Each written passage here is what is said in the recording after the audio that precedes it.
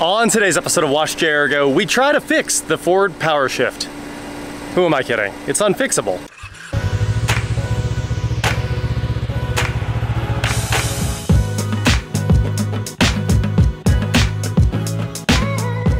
What is going on, guys? I am Watch JR Go, and today, like I said, I am here with my girlfriend's, I think, 2015 Ford Focus with a Powershift in it. This is a pretty loaded Ford Focus. In reality, it's not a titanium, but it's pretty loaded. And built 02 of 15, there we go. So now we know when it was built, and it's actually an SE. So E85 capable SE Ford Focus with the 4-cylinder with the dual clutch Ford Powershift transmission.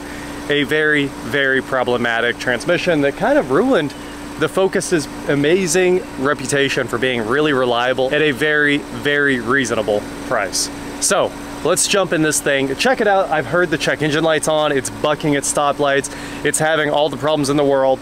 Let's jump in there, see if we can experience it. I never have, and figure out what's going on with the check engine light and see if we can fix it as well. So let's take this thing for a drive. That's probably the way to start it. I'd love to actually have this problem happen to me. Apparently it just won't take off at all from some stoplights.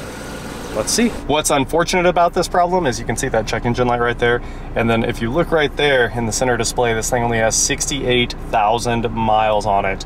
It's comparatively brand new to a lot of cars on the road, and she takes good care of it. You know, it's clean, and I mean, the seats aren't ruined. The seat covers are there for style reasons. It's got heated seats. I think it even has a heated wheel, possibly. So like I said, relatively loaded, and we're gonna go try to sort out this problem today. Unfortunately, I do think it is unfixable, and everyone does understand that the Powershift transmission, wow. I was at like 10% throttle before the transmission decided to engage the clutches there. Really weird. It's just kind of strange being in a non-supercar that has a dual clutch, or, you know, high-end luxury car. So I love dual clutches to death. But usually, you know, I would expect hiccups in a supercar. They normally aren't good. Wow, what a terrible shift. It worked so hard for what it was, 1-2? It was a, that's the exact movement I could feel. It wasn't like, you know, clutch slipping or anything. That's just what it did. So, kind of weird. Not loving the driving dynamics. Like I said, in a supercar, you expect them to be bad. They should be bad. It's what adds to the fun, the drama. You're like, oh, that is wild. But in a daily driver, you're like, this should not be happening. This should be super smooth and simple and really never have a problem. Until these days, 150,000 miles for the most part. You could probably buy one of these in 2015 and drive it to 100, I don't know about with a Powershift, but with a manual, you could probably drive it to 150,000 miles and never even change the oil and throw the car away at the end. And that would probably work out for you. Unfortunately, wow. Is this in sport? 3,500 RPM to get that shift? All right, it does say S in the gauges, but I'm pretty sure that's because we're headed south. That's hill descent right there. Hill descent off. You see those shifts? Don't they look horrible? Ooh. You'd think they would be nice and snappy with a dual clutch. Who am I to judge how it's shifting though?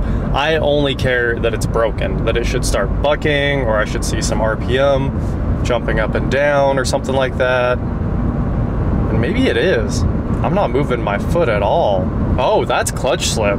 Oh, that is absolutely happening. Let's see if I can show you guys this. But the tach's moving, you know, about 200-300 RPM as it's driving down a flat road. Let's set the cruise.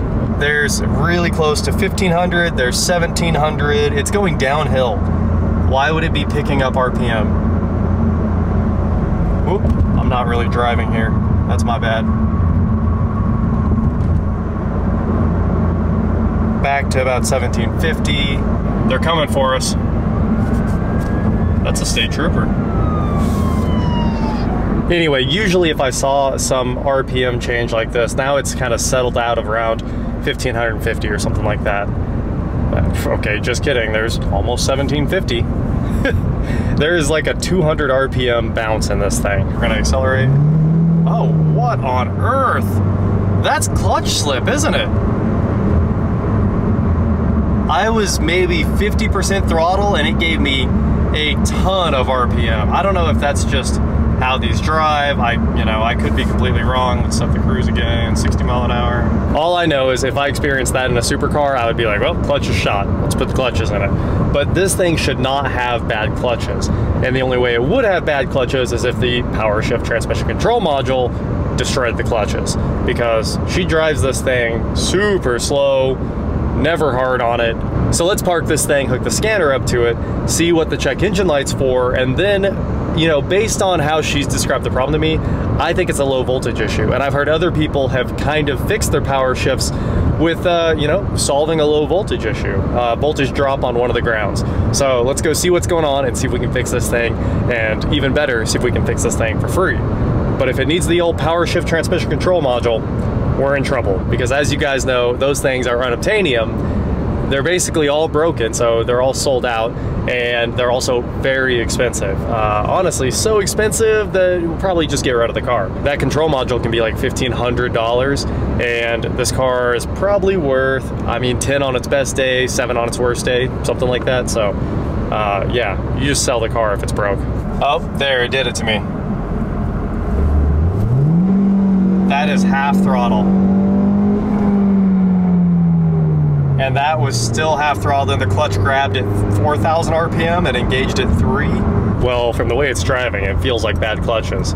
I sure hope it's not actually a mechanical issue. I think it's the clutch actuators not being able to do their job. So let's find out if that's true. Let's get the hood open here too, because if we're gonna try to fix this, we need the hood open. Everyone's favorite car is sitting right there. I know you guys like to see it in the background.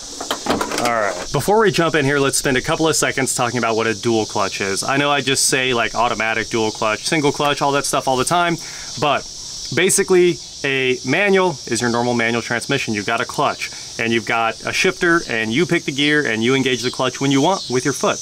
And then you have a single clutch, which is a computer controlled manual transmission. So you have a computer that picks the gears, usually with some hydraulic actuators that are sitting right on top of the transmission. So it's literally the same manual you'd have, but with a computer controlling the shifter and one more computer that runs the clutch. So it's got like a computer controlled solenoid, hydraulic actuator that's moving the clutch in and out. A manual transmission would be the slowest, most antiquated thing on the planet. A single clutch would be kind of the third, because automatics were after that, hydraulic automatics for the most part. Then you have single clutches, then you have dual clutches, which are the, the ultimate tier of transmission. In between your single clutch and your dual clutch, you have the standard hydraulic automatic. Many of those are incredibly fast now, like the ZF8 HPs, and then of course the A10, all of the great transmissions of our day today that shift faster than single clutches and almost hang with dual clutches at this point. Very, very good automatics these days. And then of course this, which should be the highest tier of transmission, but then they put it in the cheapest economy car on the planet. What a compromise, right? In a supercar, a DCT can cost $30,000. In this car, a DCT has to cost $1,500 because it's the price of the car. Like $30,000 is some of the nicest Focuses on the planet, let's be honest. So you've got your good dual clutches in the supercars, and then you have this dual clutch. And a dual clutch, also very simple. It just has two clutches, right? You've got an input shaft that splits its power between two clutches that are going down two shafts, and down each shaft you got a gear set. You got gear set odd, gear set even. So you have 1, 3, 5, maybe 7, maybe, and then you have 2, 4, 6, maybe 8, depends on how many gears are in your dual clutch. Many of them are 7 speeds, but I mean, it's whatever. You can build it with as many speeds as you want. And then when you need to change gears, instead of using your foot or having a computer control a solenoid, it's very simple on this. You have two different solenoids to engage either clutch, and say you're in gear 1 and you want gear 2, well, all you have to do is release the clutch on gear 1 and engage the clutch on gear 2. And when you need to go from 2 to 3, you do the opposite, just like that. So it's instantaneous, right? You got two clutches, it lets you shift instantly. And that's why dual clutches rock. Anyway, you could go check out better explanations of this on Engineering Explained, but basically the point of this whole thing is Ford put a dual clutch in this super cheap car, and what did they expect? I'm pretty sure they left it right after this generation and went back to a traditional automatic, and I think you can still order this thing with a manual, maybe, but it didn't work out. It's safe to say the Powershift was an absolute disaster for Ford, and hopefully we can remedy the problems on this one today, at least a little bit. This thing needs an engine mount. It has blown all of its fluid out. Take a look at that passenger side mount. There is goo everywhere. Okay, we just finished scanning the car and we have exactly one code. Look at that. Not a single issue. All of these modules simply aren't installed. This has old school manual climate. It does have a heated steering wheel like I thought. But yeah, it basically has no fancy options like we would expect today. Still loaded though. It's kind of weird. It's just a weird setup. Heated seats, heated steering wheel, but no touchscreen, no big sync. One code, P0902. Let's see. The Autel can quickly tell us what 0902 is. Clutch A, actuator control circuit low. Clutch is hydraulically disengaged. It is controlled electro-hydraulically by the TCM and actuated by the clutch actuator. So the control module detects that the clutch actuator circuit is shorted to ground. So maybe it's not clutch dis. Because of the number of files on your media device, what? Some speech commands are not available for this device. You kidding me? Replace the clutch actuator, repair circuits, or test the TCM. And we do know if there is actually an issue here, it's probably the TCM and nothing else, because the Powershift is famous for having bad TCMs. So there's a lot of discussion about this problem possibly being related to a bad ground. And the main ground from the battery over to the chassis is this one right here, this black cable right over here by the driver's side corner of the hood. So what we're gonna do today is pop off that little bolt right there, which is also the jump starting tab. And you know, the jump starting tab has good metal to metal contact there, but this ground gets its ground from the threads inside that nut that's welded on there. Sorry if that got a little blurry. What we're gonna do is pull this cable off and then take some of the paint off of here, put a little dielectric grease underneath it, and then shoot it back in so that hopefully we have a better ground from the battery to the rest of the car. With that done, maybe there will be less voltage sag, which will allow the TCM to operate properly or within the parameters that it expects. And as you saw, one of the troubleshooting steps there was replace faulty circuits or fix faulty circuits. So maybe the most important circuit on the car, that ground right there, isn't the greatest circuit. So we're gonna hopefully give it a better connection, a better path from the battery ground to the body of the vehicle, and from there, obviously the transmission will be grounded to the chassis as well. Maybe it'll work out better. The battery is of course under that box right there. This is a brand new Superstart Platinum that I got from O'Reilly's 10 of 22 and put this in this car. So I don't think it's a bad battery, although I am noticing a little bit of battery acid around the terminal back there, so that's always cool. We're just gonna go ahead and pop this loose. Oop, she's mad now. She's getting mad every time I touch her. Come on. I should have pulled it off the battery first. The problem is it's really, really, really hard to get the negative terminal off. You have to disassemble half the car. I have done this. I guess we're gonna pull the positive side. At this point, I might just take the whole battery back out and good thing I got spare those little T-bolt connectors in my truck. All right, at this point, like I said, I may tear the whole battery out and put a little bit of terminal grease back there on that back one to make sure this doesn't happen again. Because the problem's slowly gotten worse over the last year, which corresponds with that thing slowly having some battery acid on that back terminal. Let's fix it all at once. All right, we finally have the little jump start stud out of here. Looks fine. Doesn't look like any welding was going on there. Pull this guy off, and you can see that's 100% painted. There's paint in the threads and everything. It's literally all paint. So this is a nice bare connector, as you'd expect, right there. It's even keyed, so it only goes in one way. But that is, first, it sounds cool. Second, it's covered in paint.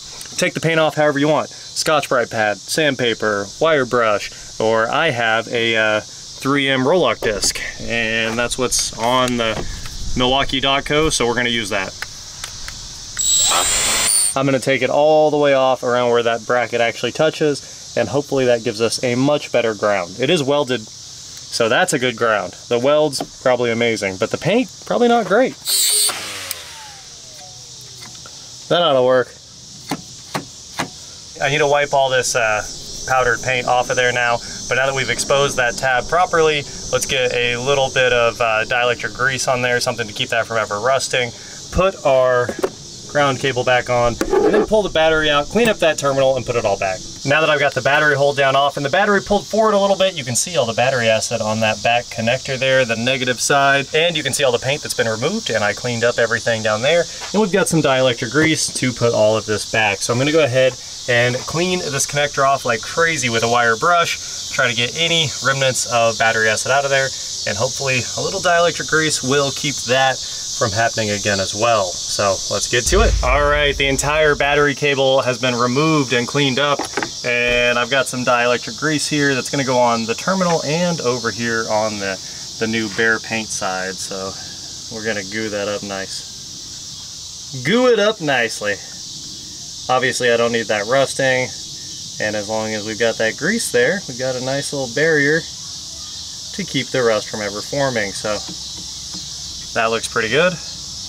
And while we're at it, I'm gonna put just a bit down here in the terminal. Last time I had this off, I cleaned that terminal because it already looked bad back then on the old battery. So this time, it will be covered in the goo.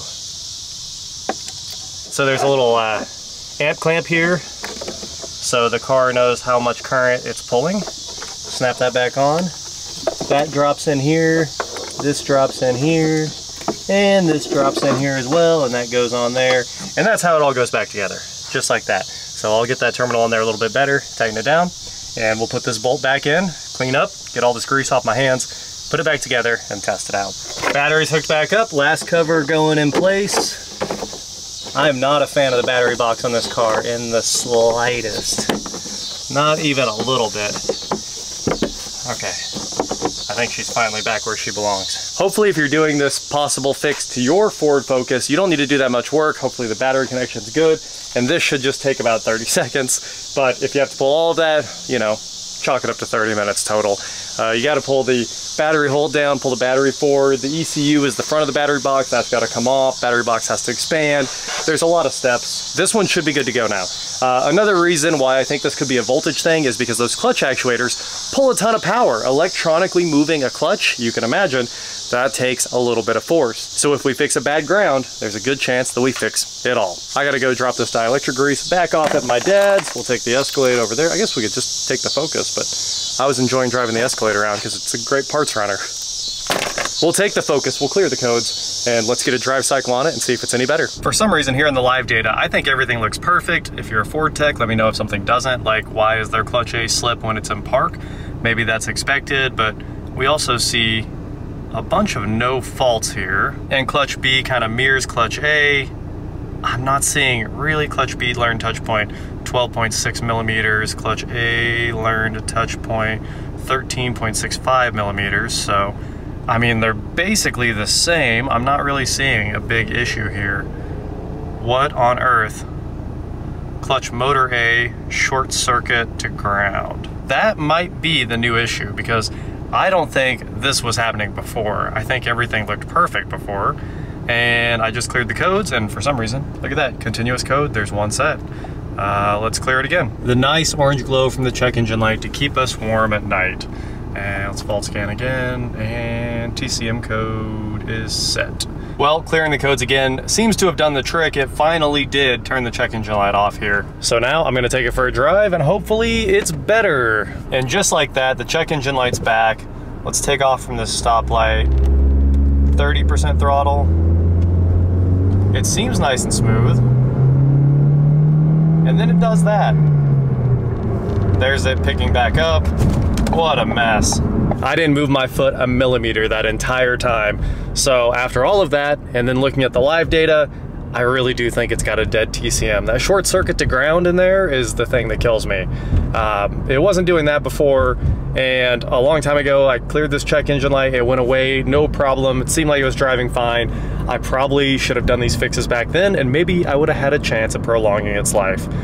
There's a good chance these TCMs are failing because of bad power conditions, and if you save it early enough, maybe you'll win. Maybe you won't have to replace one, but if you do need to replace one, like I said, 1,500 bucks, you might be 6 months from getting one of those modules. This thing's getting traded in tomorrow. We're not putting a transmission in this car. It's as much as the car to put a transmission in it, so it's just not gonna happen. Plus you can still drive it. Like, who knows when it'll actually break, but right now it's already annoying, so time to eliminate the problem. There you have it, trying to save the notoriously failure-prone Ford Powershift, and it not working out pretty much as we all expected. Anyway, that is it for today, guys. Thank you so much for watching. Don't forget to head on over to shop.watchjayorgo.com for cool shirts not like this. And please like, share, subscribe, do whatever you want to do, and I will talk to you next time. Oh well, I guess she's taking the Volt, and this can stay here until it's gone.